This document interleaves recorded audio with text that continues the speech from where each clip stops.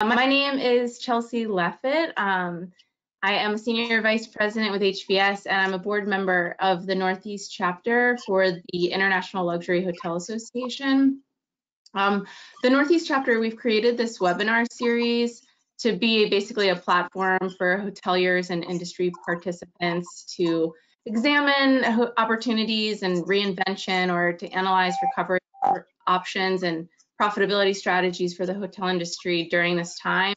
I'd like to welcome you to our second in our series. Last week was our first one, and today we'll be discussing the hotel financing and transaction environment. I will be moderating today's session again, and with me I have panelist Deborah Friedland. She is the Managing Director with Eisner-Amper. I have Kathy Conroy, Senior Managing Director of HVS and Practice Leader of the Shared Ownership Service for HVS. Fernando Mulet, the Executive Vice President and Chief Development Officer for Playa Hotels and Resorts. And Rudy Rudel-Huber, Managing Director with Hodges Ward Elliott, on with me.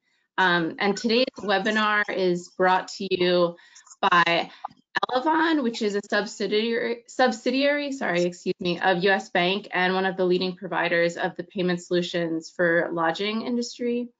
Before we start the panel session, Carrie, the Senior Vice President and General Manager of Hospitality for ILHA, is going to briefly talk to us about their product and how it can assist hotels in the future. Carrie, do we have you on the line?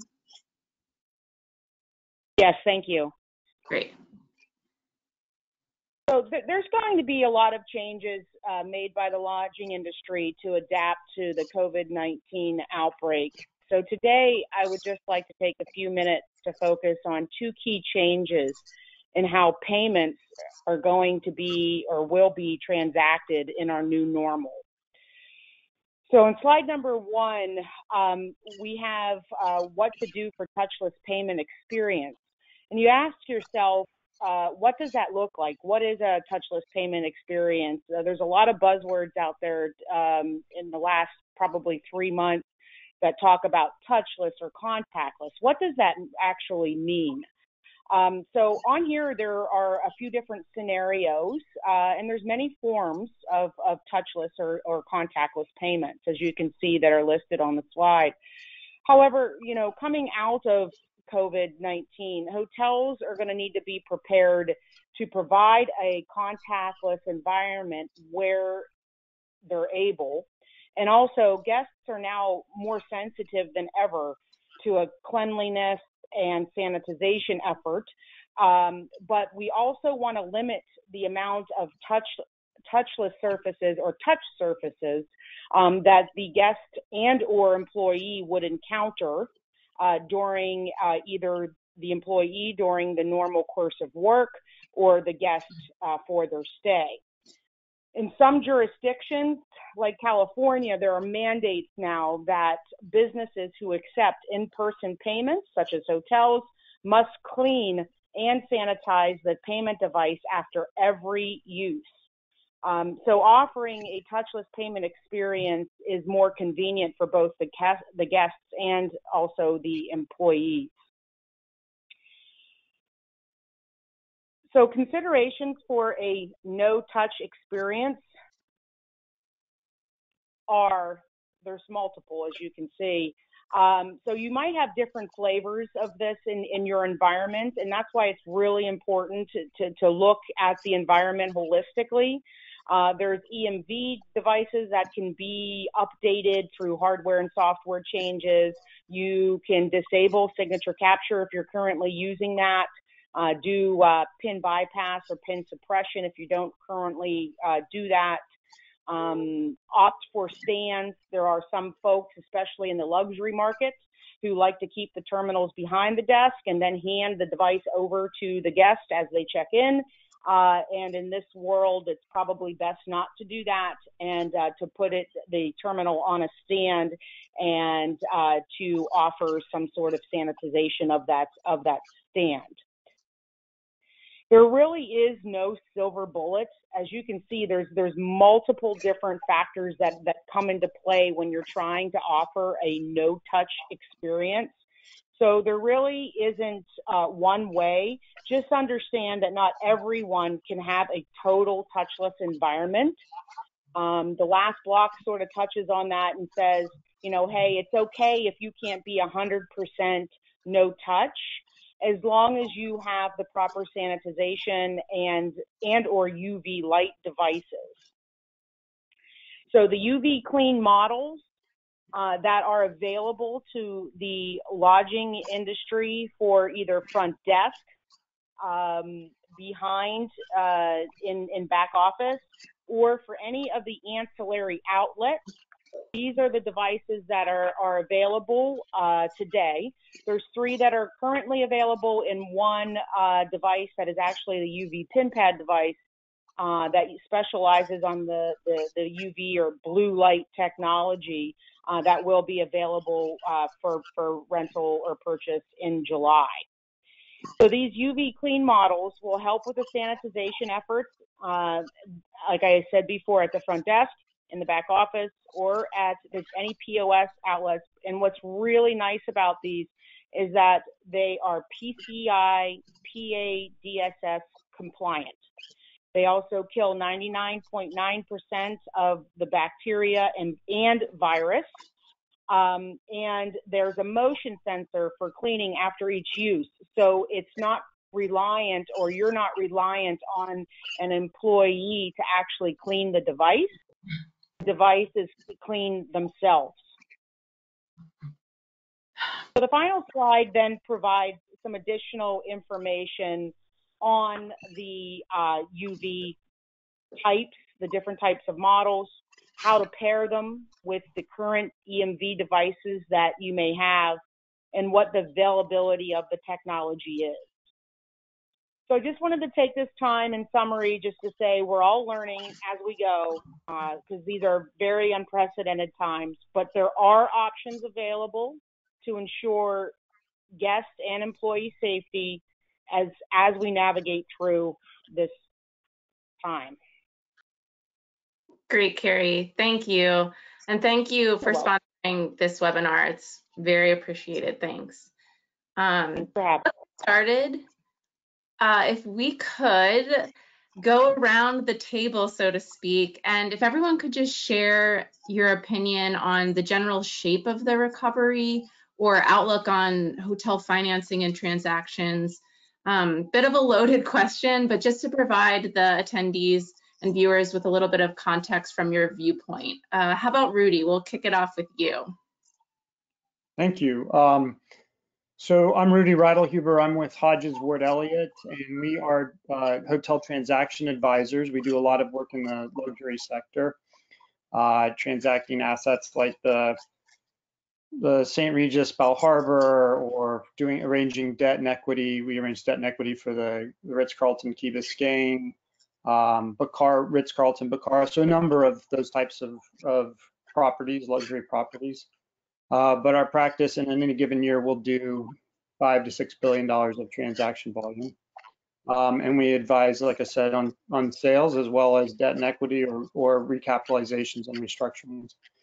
As far as the general outlook goes, you know, I think that when we talk to our customers and clients like yourselves, those of you out there, we're finding that for the domestic U.S. market, and Fernando may have a different view for internationally, and the dynamics in each market are different.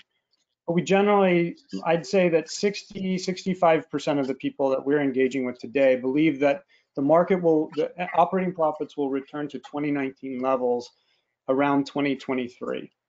Now, the order of that and the way that progresses will be broken down into more or less 5 different categories. So low density leisure, like luxury master plan resorts that are, you know, in easy to access markets. Then high density leisure, places like Orlando, for instance. Then the, you know, business transient customer, third. Fourth would be the small group, and fifth would be the large group. So depending on your mix of business, that 2023 recovery to 2019 levels, your curve may be sooner, or your curve may be a little bit later. But that's generally the way that we're seeing in terms of the general outlook of the recovery. Right now, the transaction markets have ground to a halt, financing markets as well in terms of individual mortgages. There is debt available at the corporate level. We saw Park Hotels issued a lot of debt yesterday at about a 7.5% interest rate.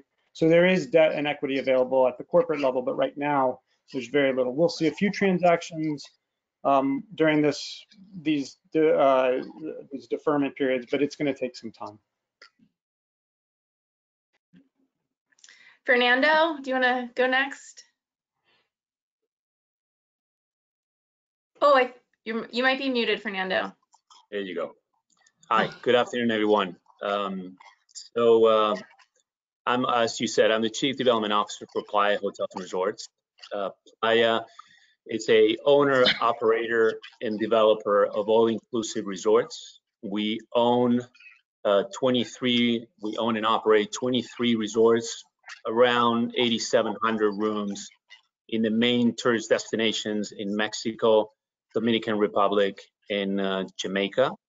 We have, affiliation and strategic alliances with two of the U.S. global brands, Hyatt and Hilton, by which we are today the only owner and operator of Hyatt's all-inclusive worldwide. And we are the largest owner and operator of Hilton's all-inclusives in the Americas. As to the questions, I agree with Rudy, and depends on what's your customer mix, what type of operation hotel you're running. In our case, when you look at our destinations in our segment of the hotel industry in the all-inclusive, we're an international market, so we depend on the airlift, and although we sell in a global manner, and we cater to domestic local business in some of our destinations, we depend mostly on the international traveling coming back, right? So I think it's very we're preparing for a slow recovery, and I think that's what everybody needs to do: prepare for the worst and hope for the best. It is very uncertain at this point how long this crisis is going to last and what kind of recovery we'll have, at least for resorts and international destinations in Caribbean, Latin America. I can say that for us all our hotels are closed today, and they've been closed since late March. And although at this point we're accepting reservation across our portfolio for July, it is uncertain when and how many hotels will be open. And I think the determination on when and how many properties and which properties will be based on government, local governments, and then the economic viability to do so. So why local governments? I think we need to see in a phase one, we need to see travel restrictions being eased or being lifted, number one. And then I think number two, the phase number two will be all the players in the industry will need to create campaigns, marketing campaigns to send a message to the consumers to kind of generate demand and send the message that it's safe to travel to our destination. So I think we feel very comfortable in the segment we're in, because we've demonstrated in the past in downturns that the all-inclusive has been a very resilient model. The whole certainty of the budget and of operations that we're running, I think it's always been very well received and very resilient to downturns. Great. Interesting. Deborah, would you like to go next? Sure. Deborah Friedland. I'm Managing Director. I head up the Hospitality Advisory Practice at EisnerAmper. We're about a 1,700 person accounting and advisory firm. So I have my hands in every hospitality engagement throughout the firm. We service domestic clients as well as international clients. I'm touching every different property type and client type in terms of private equity funds to individual owners, to corporate owners, to REITs. So it's definitely interesting. I've got everything from budget, economy, assets to what I say, six-star luxury properties. So it's interesting to kind of hear everybody's story. My heart sank when I heard Rudy say 2023. My feeling is that it's going to be recovering. We'll start to see it 2021 and then 2022. So I'm actually more optimistic with Rudy, which is I think an all-time first for me. I think, look, there's so many different unknowns.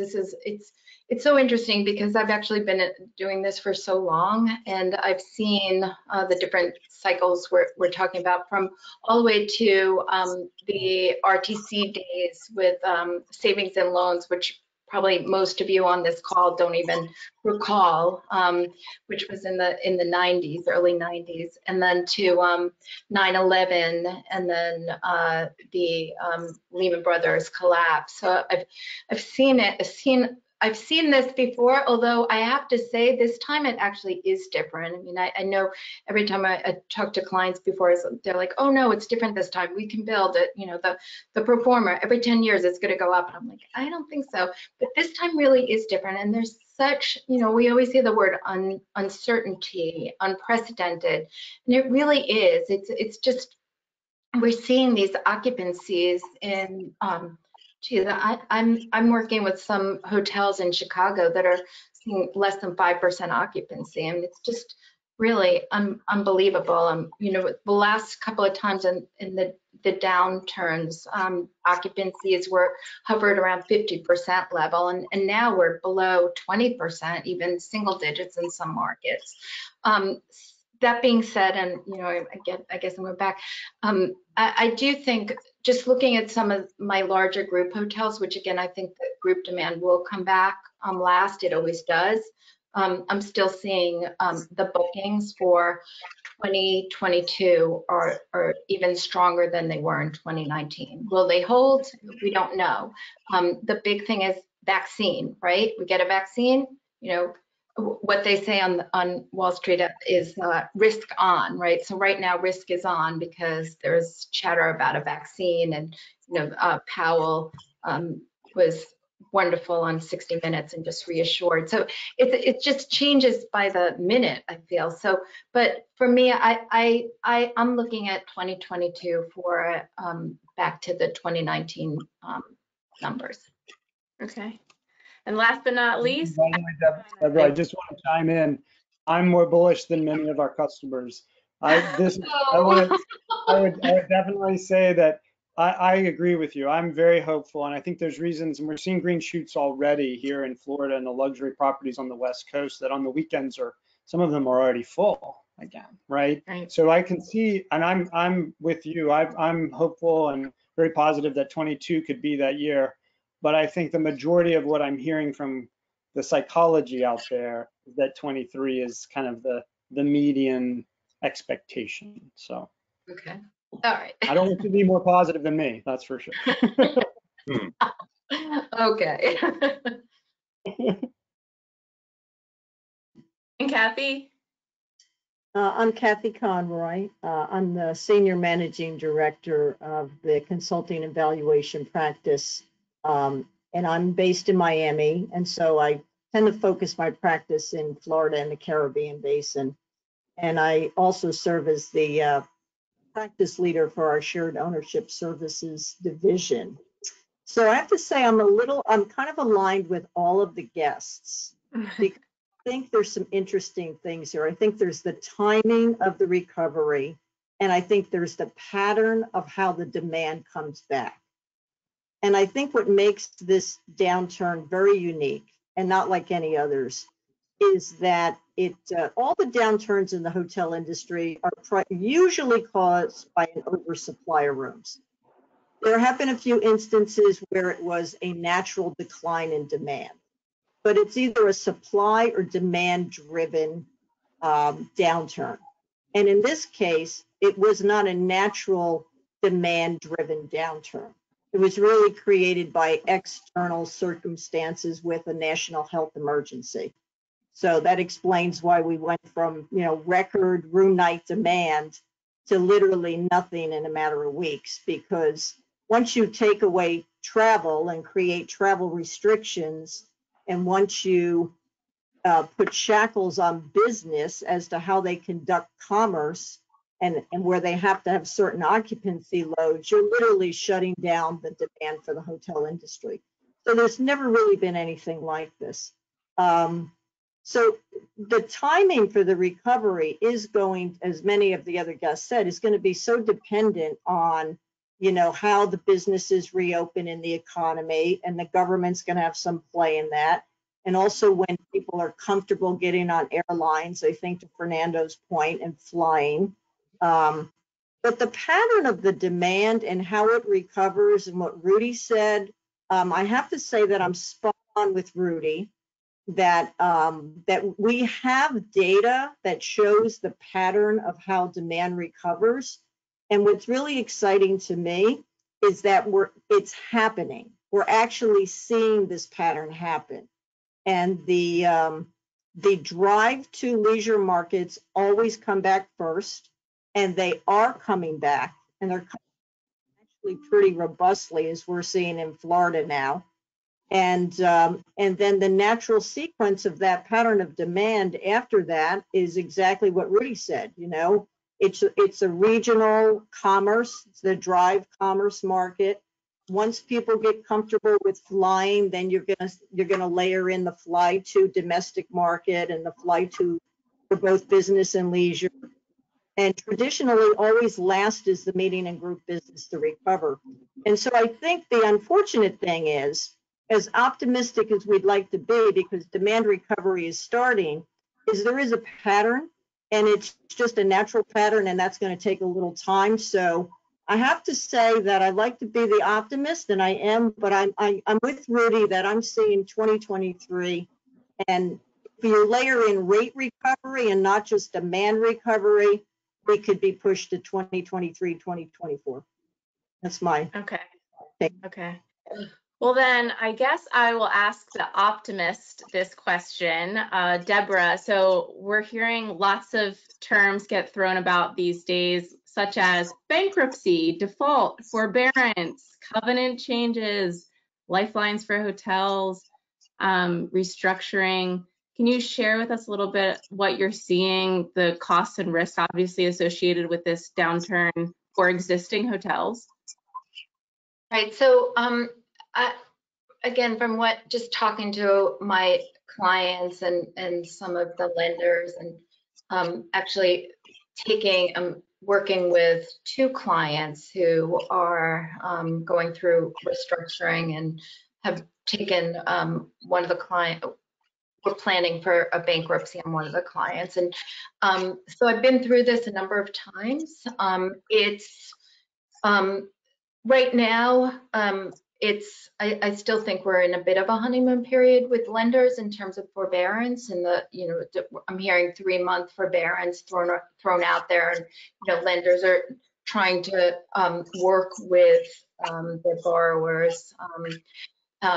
One of a few things on the borrower's behalf is, don't wait to pick up the phone if you're in trouble. And I'm sure many of the folks on the line now have already done so, but don't wait to default to call your lender. Call them, start a dialogue, get a plan, put together whatever you can in terms of reserves, kind of going back to what Rudy said, kind of plan for the worst and shore up what you can.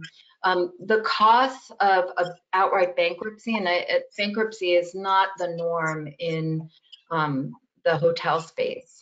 In the situations that I've been involved with, it's more of a municipality who had owned the hotel, so public-private partnerships and more corporate layered into there. So it's definitely not the norm, but I will tell you it's extremely expensive to get your advisors on, to work with the attorneys that help you through this. It's a massive amount of consultants and fees that go into this. It's time consuming. It's working with again, just from my own experience in terms of the most recent bankruptcy restructuring that we did, it involved a municipality, it involved a major brand. So we were negotiating with the brand, we were negotiating with these very large bondholders, the largest, the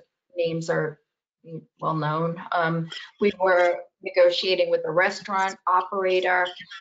It took a long time. It left a shadow over the hotel because people who are brides, when they hear bankruptcy, they're running. I mean, that you say that and that's it for your social business. In fact, even the association. So I would definitely recommend if that's the situation where you see that you have no other choice for bankruptcy, I would definitely get an advisor who has hospitality expertise in-house, who's on the bench, who understands how all the different parties work, what their goals are, how to communicate, how to put together a forecast of your cash needs going forward to ensure that there's cushion, that you never have to do it again. So I guess I just want to warn that it's not like something that, okay, we'll just declare bankruptcy, it'll be fine. It's just very difficult. It's very difficult to come back from it.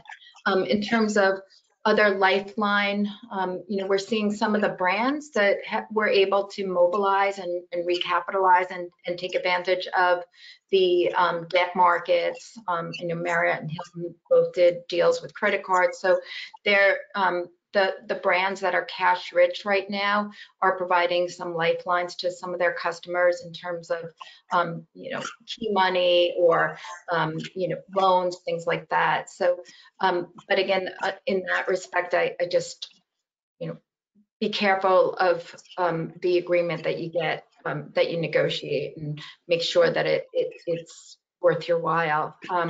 So I'm seeing, and I'll finish up, but we're seeing a lot of where we're seeing the traditional lenders exit, just say that's, we're not doing this high risk. I'm getting a lot of calls from private equity funds and debt funds that are forming and are out there looking, just bottom fishing and just waiting, especially with all the CMBS that's coming due. So go ahead. Do you think, Deborah, that people will have an issue refinancing at some point in the future, that the asset in general, hospitality, will be looked at differently going forward? Well, it's always a high risk, right? Hospitality is always high risk, and traditional lenders always, they historically have had trouble getting their arms around it. I know that there are certain large lenders that are that are very active in the space and very comfortable. But I've been speaking to a lot of lenders and owners who are just like, that's it. We did that enough already. Like, we're just not. So yes, I do see a lot of more traditional sources of capital drying up. Okay. Interesting. Rudy, I wanted to ask you too, since you're more involved on the transaction side and talking with clients, do you feel that the hotels that have suspended their operations during this pandemic, and for hopefully the time being, actually maybe not reopening their doors ever because they'll not be able to at some point? I think that's a possibility in some markets. I think some of the markets, I think it's going to be limited mainly to properties that were marginal in terms of equity and profitability to begin with. So if you look at a market like New York City, we do expect that there will be a lot of supply that doesn't come back. For instance, a small property that's also union and has F&B. In New York, it's very difficult to run union F&B profitably. So yeah, I think that we will see, and New York, because of to Kathy's point before, usually what causes a problem in our industry is excess supply, and New York was one of those markets that already had that before we had COVID. So I think that you'll see some situations where you'll see conversions to alternative uses, maybe residential or multifamily or things like that. Not a lot, actually. I don't think it'll. I think that the recovery, this kind of blindsided us. I think the recovery can also surprise us. So we'll see. Good. I'm going to try and ask only one more question that has a negative tone to it, and then we're going to switch to positivity for the rest of the call. Kathy, I wanted to find out too, obviously we work together at HVS, and I know we do hundreds of appraisals and consulting work annually. Valuation from a hotel standpoint, they are likely changing. Can you give us your opinion on how valuations are changing for hotels right now? And what you're expecting to see? I know you mentioned a little bit about your view of similar downturns or past downturns, how they compare with this downturn. But from a valuation standpoint, what are you finding or seeing? Sure. Well, first of all, the valuations are extremely challenging, right, at this point in time. And I think there's a couple reasons for this. The basics are, what is value, right? It's really the price at which a willing buyer will buy and a willing seller will sell.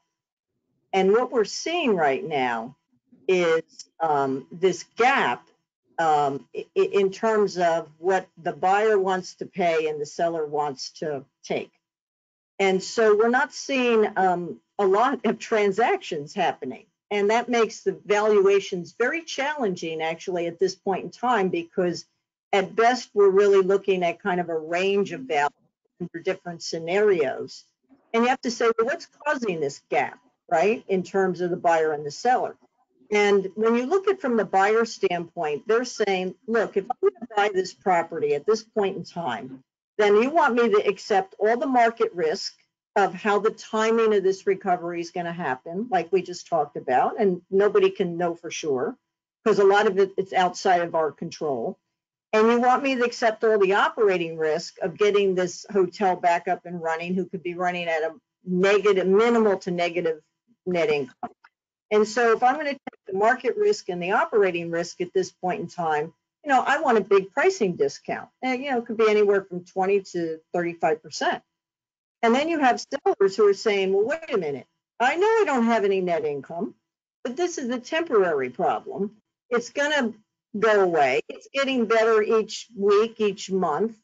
And I'm not really motivated to sell right now if I'm going to wipe out, a quarter of my asset value. And so we've got this real gap that's happening. And I think, we'll bring Rudy into this because he's on the front lines in the transaction market. But, we really don't have much of a transaction market right now because we can't find that cross point of this price discovery between the buyer and the seller. So valuations are very challenging.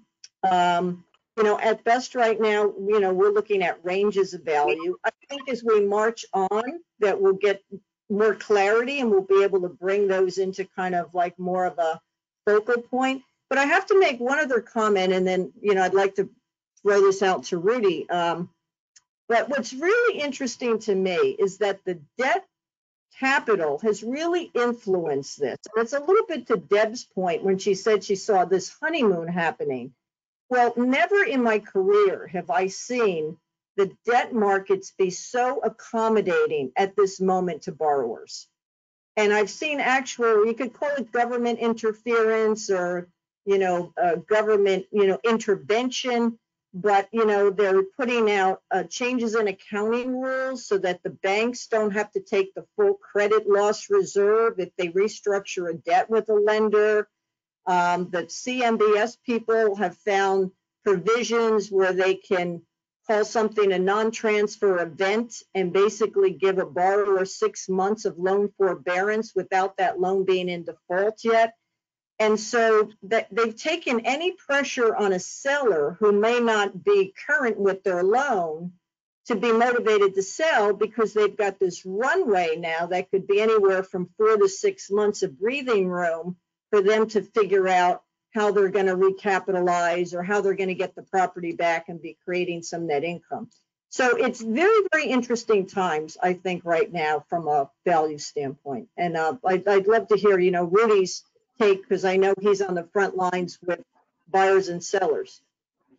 Yeah, so we had a full book of business coming into COVID with, over 100 assignments. Most of them in this environment, the sellers have all said, "Don't go forward. We're simply not sellers in the current environment." There've been a few, and there hasn't been enough time with the forbearances that Deborah was talking about, and some of these regulatory allowances that are kind of creating 4 to 6 months of kind of pretend and extend time. There's this real hope on the part of sellers, and I think justifiably that they're going to be able to get through the worst of this. So there haven't been forced sales yet, kind of initiated by lenders, with the exception, I would say, of a few markets like New York or whatnot, where there was already some stress beforehand coming into this. But true COVID-only stress hasn't filtered through the system yet. So in the meantime, there's only some there hasn't been a lot that's come to market, but we have run processes on a couple of portfolios. And in those situations where there was pressure at the corporate level, and they said maybe to free up some capital and get us some runway, we'll sell some assets. We ran those processes, and at the time, our sellers communicated that they would be willing to sell at about a 20% discount to the pre-corona value. The bids, the upper end of the bids, the most optimistic bids came in at about a 25% discount to pre-corona value. But when we initiated that process, it was at the darkest days of the equity markets, when the equity markets are now up 30%. Hotel reprices are now up 100% off the bottom. So by the time that those bidders at 25 kind of got almost to the 20% discount level, our seller was only at, let's say, a 15% discount. So there's still that bid-ask spread. And if you ask someone like Kathy, like, well, what is value today? It's usually that highest and best bidder. And today, the highest and best bidder remains the seller, who's not going to, their view of value remains optimistic at this time. So I just thought I'd provide that feedback as kind of real-time color commentary. So even though there aren't necessarily transactions occurring, we're seeing some bids come in, and it gives us a little bit a sense of where the bid-ask spread is. Sure. Fernando, do you have any input on this? Because I know you've been involved in some recent. Oh yeah, absolutely. I would add something else. It's like in certain markets and destinations, it's even the environment today. It makes it impossible to transact in some cases, right? Because it's like, how do you conduct property tours or due diligence when government agencies are closed and there's no, attorneys that you can hire in Jamaica, in some islands in the Caribbean to conduct due diligence, or you cannot travel and send your teams to do property tours. So that's also another factor. I think we've been fortunate enough, and we're very happy that I think we're the first group to transact in this environment. We announced on May 1st that we executed a purchase and sale agreement to sell 2 of our hotels in Jamaica. Those were non-core assets that we were ready to sell them, and we were fortunate enough to find the right buyer that could execute in a record time. So from our perspective, I think there's two points I would like to make. One, I think all hotel owners need to do a portfolio reassessment at this point. I mean, given the current environment and kind of your best projection and best shot at how the recovery is going to be, what CapEx requirements those properties have in your portfolio, you kind of try to go through the process of coming up on your own to your own more realistic valuation. Because I agree with Kathy and Rudy. You're at that point of the cycle where there's a huge gap between asking prices and what buyers are willing to pay for assets.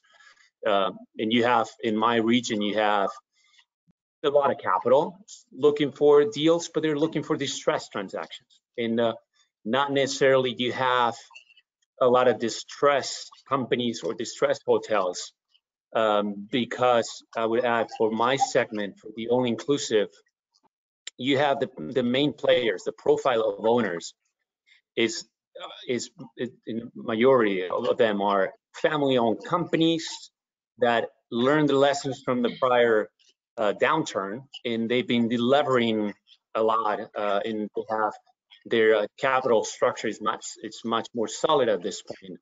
So they have less debt, and they can survive through this period. Also, what you have is the regional banks and the banks that have been traditionally active in our space, in our region, are Spanish banks, regional and local banks, Mexican banks, or other Caribbean banks. And those are banks that are focused on, and they've been building long-term relationships with their customers. So right now, in the short term, they've been just focused on helping them, issuing lines of credit, proposing then the banks proposing restructurings, deferring principal payments. So you have this support from these long-term traditional banks. You have less, in general, less amount of debt of these companies. So you don't have a lot of distress situations, but you have buyers looking at distress pricing. So that is going to take a while. And I think as we get to know, as we get more information and we know how this recovery is going to be, as Kathy was saying, as soon as we get a better understanding of where are we up against, then I think the gap will be bridged. Okay. Do you think that there are certain funding or sources of debt or equity that might be gone for the foreseeable future? Or do you think there's going to be a lot of creativity going forward? Just throw it out to the group, whoever might want to take it. Well, I'll start. I think that a lot of the traditional lenders in the U.S. hotel sector, you see they're already starting to pull back a little bit. And they're either exiting, and the ones that are always in the business who are clients of ours, and I talk to them and they're staying in the business, but you're going to see them start to de-lever a little bit.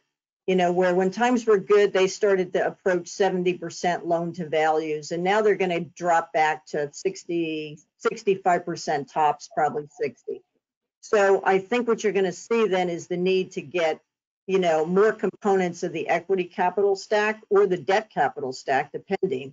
But the mix is going to change now because the senior debt is going to really get a little more limited. It's going to be limited in quantity, and it's going to be limited in its actual funding in terms of a loan to value ratio. So then you're either going to have to see people trying to put in a little piece of mezzanine debt, and then maybe some equity capital on top of that, or just more equity capital. So I think definitely the composition of the capital stack is going to be changed over the next few years from what it has been in the last few years. Yeah, we didn't touch on CMBS, and there's a huge amount of loans that are going to special servicers right now, and I had seen a couple of different assets where it was a CMBS financing, and the value or the amount of debt that the owners were getting were even in excess of the value of the property based on the appraisal. It was interesting. It was just a couple of months before this all hit, and that just hit me. It struck me as, here we go again. But here it's kind of pushed it over the pandemic in terms of the loans that were just recently underwritten or put out there. Many of them are now with special service. I think $2 billion in loans went to special services over the last couple of weeks. So I think it'd be interesting too if that just dries up as well. What happens to CMBS financing in addition to the traditional lenders of the regional bank and whatnot? But I want to also, I'm going to push the point because I can't let anything go. So Rudy and Kathy, I know that you had said about 2023, but I think that this is going to add, it's going to help us rebound quicker when we don't have the lending, we don't have any new construction. Some of the construction projects that had just started may just be, just people may walk away from them. So I think that you're going to see this all of a sudden you have this spigot shut off for lending in the hospitality industry. And that, like Kathy said, it's all about supply, right? And as an industry, we tend to overbuild. That's what we do. We're developers, we're real estate. So I think that would, while it's painful, will help us in terms of rebounding quicker. Just want to throw that out there. I agree with you, Deb, that the constraints on new supply that are probably naturally going to happen now because of the lack of debt capital in the market will help the recovery of rate. Once, obviously you got to recover demand first. And then you get to a certain level in your recovery of demand and you can really start to recover rate. It's just a natural sequence of the way the hotel industry works. So to your point, I agree that that lack of new supply is going to help kind of accelerate the recovery of average rate, because you won't have that challenge of new supply threatening you. You'll just have to start recovering demand to then be able to raise rate. Sure. I think the healthiest scenario for the industry is where financing is limited on new development, except for just the best in class type of new developments, but that there's a healthy financing market for refinancing existing debt and for open and operated properties. That's the kind of the Goldilocks. That's the best scenario. And what I would say is that unlike the last crisis, where we had a fundamentally unhealthy financial system, where we were coming into the downturn with properties that had 97% financing or 103% financing in some cases, and our financial industry itself, the banks and the corporations went into it stretched. This time we've got we're entering into this with unprecedented liquidity. So while the traditional markets for the time being for new mortgages, even for transactions, are extremely limited from institutions, we are seeing, like Deborah mentioned, these opportunity funds, private equity funds that are coming in, and they're willing to write loans. We also have even before this was happening, even pre-corona, our transaction volume was shifting more and more towards private family offices that were investing in the equity in the industry. And we've been, our phones are ringing off the hook with private equity family offices that are also willing to maybe play in the mezz, or even in some cases play in a first mortgage perspective, provide some bridge financing, et cetera, with the understanding that they'll be refinanced right back out in the first quarter of next year, second quarter of next year, as the traditional institutional financing markets come back into play. The most optimistic viewpoint actually could be that there's so much equity on the sidelines that it's supply and demand. It's right. It's the supply of a lot of capital chasing limited products that are stressed. Mm-hmm. So scenario. Yeah, Kathy, there was a question that came in, and I'll read it verbatim. They had asked, with so much low cost funds available or financing available, especially with the liquidity relief packages, shouldn't that result in lower cap rates and higher valuations for hotel assets, despite the negative pressure on cash flows, which tend to obviously impact valuations adversely? Which of the two factors end up prevailing on hotel valuations? Well, at the end of the day, you're still buying an income stream, and you're still buying a rate of return against that income stream. And I think there's a bottom of return that people are willing to accept when they're investing in a hotel asset. So I don't think we can ignore the fact that the income, so I don't see values getting higher now than they were pre-COVID right at the moment, because we have the problem of digging out of a hole with our net income.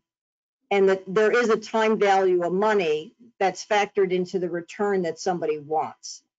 So I hope I answered that question. Yeah, I think so. But as I was saying, I think you could see a scenario where things aren't that bad in terms of the drop in value because of the lower net incomes. It's going to take a while to build back up, because you could have a lot of capital chasing the same deal. And therefore, they're going to find some bottom rate of return that they're willing to go into a deal for. And so that could be very helpful in terms of, you may not have as much senior debt, but if you have a lot of preferred equity or equity capital that really likes a deal and they really want it, you know, you could get into where that could be the optimistic scenario, that we're not crashing values as much because we have competition for an asset where the capital might actually drop to the minimum they want to accept to invest in a hotel asset. And then from a luxury specific standpoint, do you feel that luxury hotel assets retain value? And I'm just kind of throwing out some general ideas for conversation, but do you feel that luxury specific hotels retain value more, or that they have a more competitive buyer and seller market more so than your traditional limited service, full service kind of mainstream properties? Rudy, I see you shaking your head yes. Yeah, I definitely, you know, the barriers to entry for creation of new supply of true luxury product, the barriers are great. So you have to have, you know, an A++ location. You have to be able to, usually there's a critical mass, like it's a big initial investment. So just the sheer capital barriers to entry are strong. So oftentimes if it's a master plan resort, I mean, those are, you know, because of regulatory environments, environmentalism, et cetera, there's other challenges to creating new entrants into that space. So from a supply perspective, it's a great space. From a capital perspective, you have many players in that space that are not so concerned about their return, particularly if it's a property that the ownership, if it's a family that owns it and they want to enjoy it personally. You have kind of top bidders for what we call better than treasury real estate, you know, luxury spaces in urban markets that are right on a park, for instance, or, you know, just a tremendous location.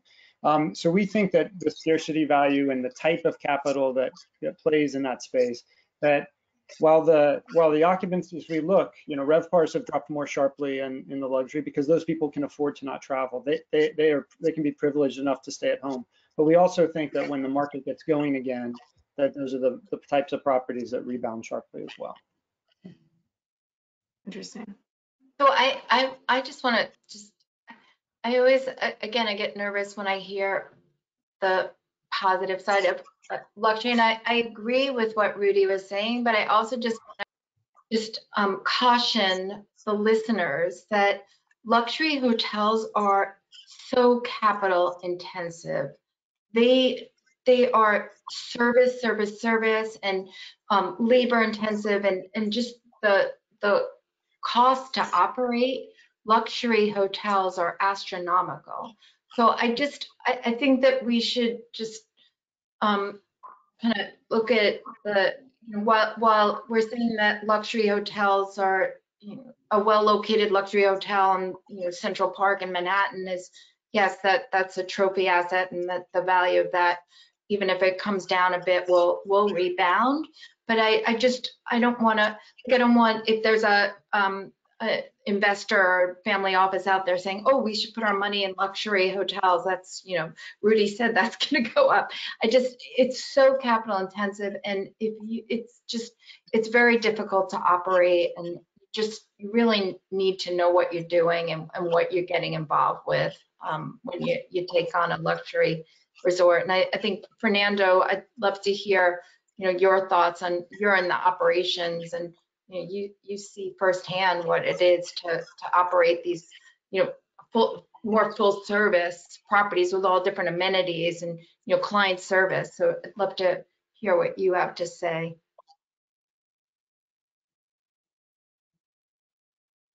Nina, Fernando? Oh, here.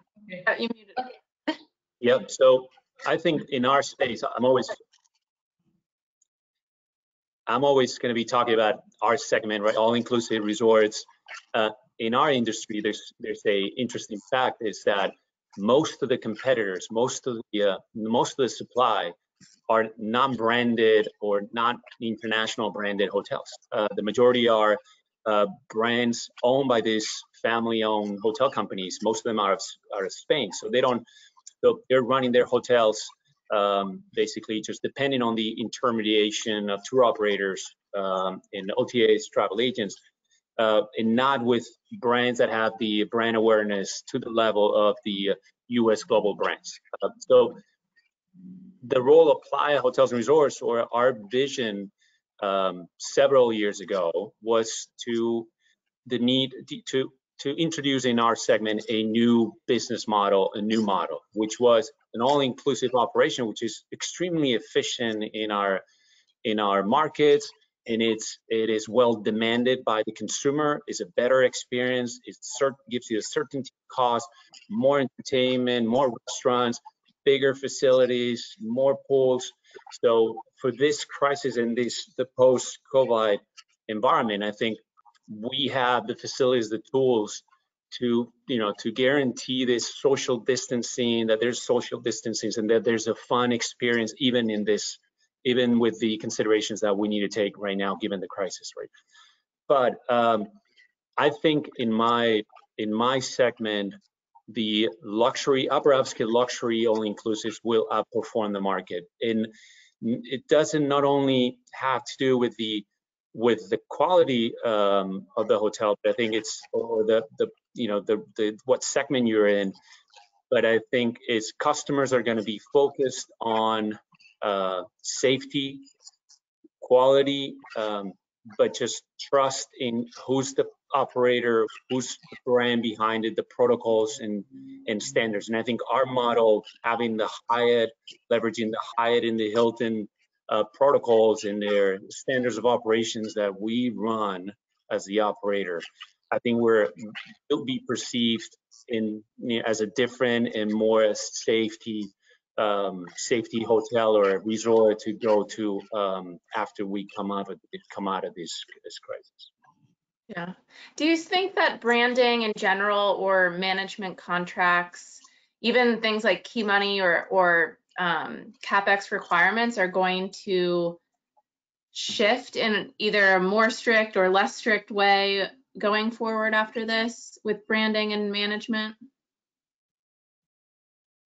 Well, I'll jump in. So with I have two I argue with myself on this. So on one hand, my first instinct was that the brands were going to gain power, right, and just be more valuable, because it's right now it's gaining the customer's trust, and brands. And I always use this example. If you go to a McDonald's in Paris and you go to a McDonald's in New York, you're going to get the same French fries. You know what to expect, and it's just this kind of security of, walking into a branded hotel to, whatever the brand that you walk into, you'll know what to expect. You'll also know that the brands are putting all these policies and procedures in place for cleanliness and sanitation, and just like very structured, which is so interesting too, because if you look back, and change happens so quickly, right? We were in this co-working communal environment of, it was all about experience and, doing these exotic trips that we just kind of like not, just trying to get out there and just be different. And now I think that the environment is this flight towards safety and security and just knowing what to expect. So on that side, I think that a brand that customers feel that they have confidence in, that the brand has the money to invest in all these procedures and protocol are valuable. But on the other hand, I'm talking to a lot of my clients who are getting so frustrated with some of the large brands in terms of their dragging their feet in getting out different policies on furlough, on cost controls to help them forecast, help the owner figure out if they should open, if they should close, if just what the new normal is going to look like, what their cost structure. So I think that the brands have to remember that the ownership groups are their customers and that they need to be responsive and care. The customer is always right? In our business, the customer is always right. And I think that those brands that remember that and are, at the forefront of making sure that the policies and procedures are taken seriously, I think those are the entities that are going to do well. I think it's the brands that say, you know what, we're just doing what's good for us. We're having our own issues. We don't really care about our ownership group. I think that they're going to suffer. What do you have to say Everyone about agree? that? What do you say about that, Rudy? I agree 100%. I really do. I think we were in this era before where it's like if you had an internet, online on the web, you could see a picture of the room. It didn't matter the brand. Everything was moving towards independence. Brands were less important. And now suddenly again, that consistency of hygiene and is so important. Yeah. Great, great, great. Well, we've reached the top of the hour. Thank you guys so much for coming and chatting about this topic. I appreciate your participation. And obviously, too, thanks for everyone who called in to listen or watch the webinar. I would also like to remind everyone that this is a series. So the International Luxury Hotel Association will host another of these webinars on June 3rd. The conversation largely being about the customer and consumer trends, drivers for consumer behavior. So all hot topics right now as things progress and we move forward. If you found the webinar to be of any value, which I hope you all did, please do share the recording that you'll receive with your network and encourage your colleagues to sign up for the next webinar too. You'll receive this recording in an email, but also it can be found on the ILHA, International Luxury Hotel Association's website. It's luxuryhotelassociation.org. And lastly, encourage you to join. It's a great opportunity to connect with other hoteliers, leaders in the industry, able to stay on top of the trends as in this webinar illustrates and grow your business. The ILHA is offering a reduction right now in membership fees too for professional and student members. So if you're not a member now, I would highly encourage you to look into that offer. Thanks again for joining and wishing you a great rest of your day. Thanks all. Thank you. Thanks, everyone. Thank you. Thank you, Jill.